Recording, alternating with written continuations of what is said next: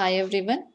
In the history of microbiology, we started off discussing about different scientists and their contributions in the field of microbiology. In this video, we are going to discuss about Mr. Louis Pasteur or Louis Pasteur, who lived from 1822 to 1895. Pasteur's contributions to the development of microbiology are enormous, and he may be rightly called as the father of microbiology.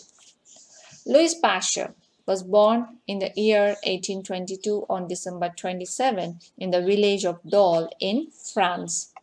He was a French chemist and microbiologist. His father was a tanner. His studies on fermentation led him to take the world of interesting microorganisms. And because of several reasons, as I told you, he was going to be called as a father of microbiology. And he coined the term microbiology, vaccine, and he was the first one who created the vaccine for rabies disease. And he is going to be regarded as one of the three main founders of microbiology. Who are the other two? One is Ferdinand Koch and another one is a Robert Koch. So Louis Pasteur, Ferdinand Koch and the Robert Koch, together we call them as the three main founders of the microbiology subject. He also made many discoveries in the field of chemistry, notably asymmetry of crystals, that means regarding the tartaric acid.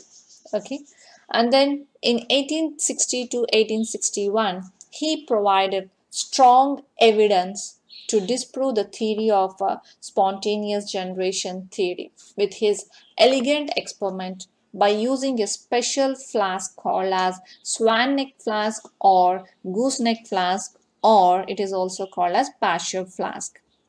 So what he done? In order to conclusively disprove the spontaneous generation theory, Pasteur invented this flask.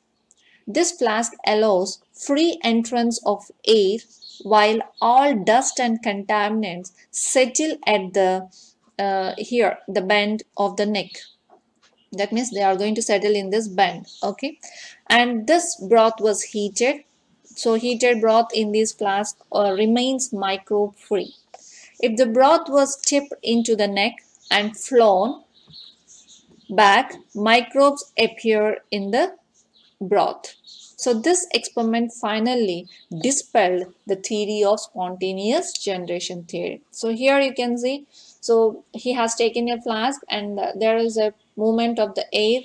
So there will be no chance of telling that the microbes did not get the air, that's why they died, because the air is free flowing. So it was kept like that, but no bacteria is present after the growth also. So here the heat is applied, that means the broth is heated, and we had removed the neck of it. So immediately bacteria present in the broth. Then in the third thing, what he done is he heated the broth that he has taken and he tilted the flask. So what happens? It is going to what happens? The neck containing this bacteria is going to enter into this broth and you are able to see the growth of the bacteria. So that's how he said that the air is carrying some part of spores or the bacteria in the dust. So when they enter into the media, they are going to grow. Otherwise, they are not going to grow. That means here the spontaneity is not occurring in the broth by itself. The air is going to carry some particles. So that's how he disproved the theory of spontaneous generation theory by his elegant experiment called as gooseneck flask experiment or Pasteur neck flask experiment or swan neck flask experiment. Louis Pasteur is one of the persons to recognize the biological functions of microbes. He proved all the fermentation process or the result of microbial activity, while what we tell that he experimenting with the wine. So Pasteur observed the microscope yeast cells and some bacteria which are responsible for this wine fermentation. In series of experiments, he showed that grape juice yeast mixture turns into alcohol. He killed the yeast cells by applying heat and showed that alcohol is not formed in grape juice. When yeasts are again added, alcohol formation reappears. Thus, he showed that the bacteria are responsible for turning the wine ore. Okay, so then he also showed that the spoilage of the wine is also due to microorganisms. And he introduced a new process of sterilization to preserve wine, fruit juices, milk, etc. And that process is called as pasteurization. Now, that is now widely employed in dairies, was originally devised by Mr. Pasteur to prevent the spoilage of wine and beer at that time.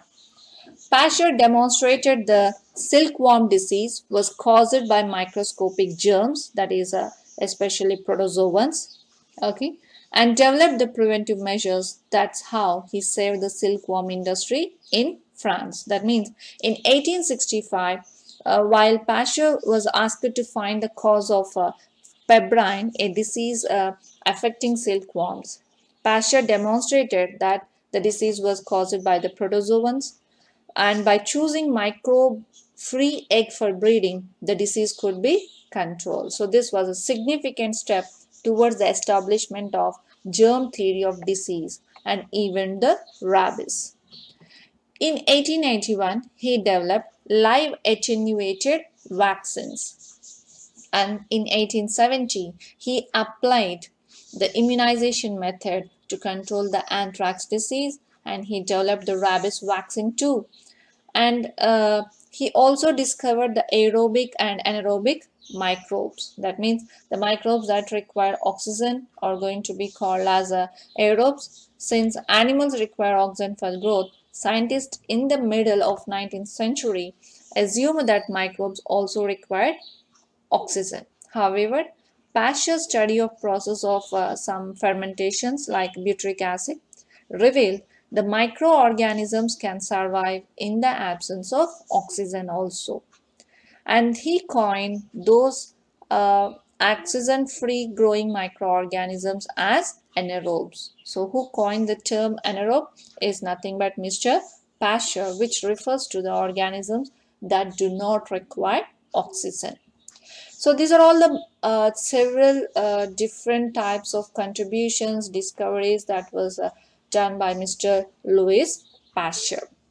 And in 1888, Pasteur Institute was established in Paris during his lifetime for investigation of infectious diseases and the preparation of vaccines.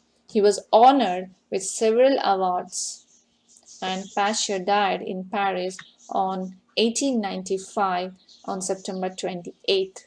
His body was laid in this Pasteur Institute. So here is a picture of Pasteur Institute in Paris that you can see, and this is a tomb of Mr. Louis Pasteur.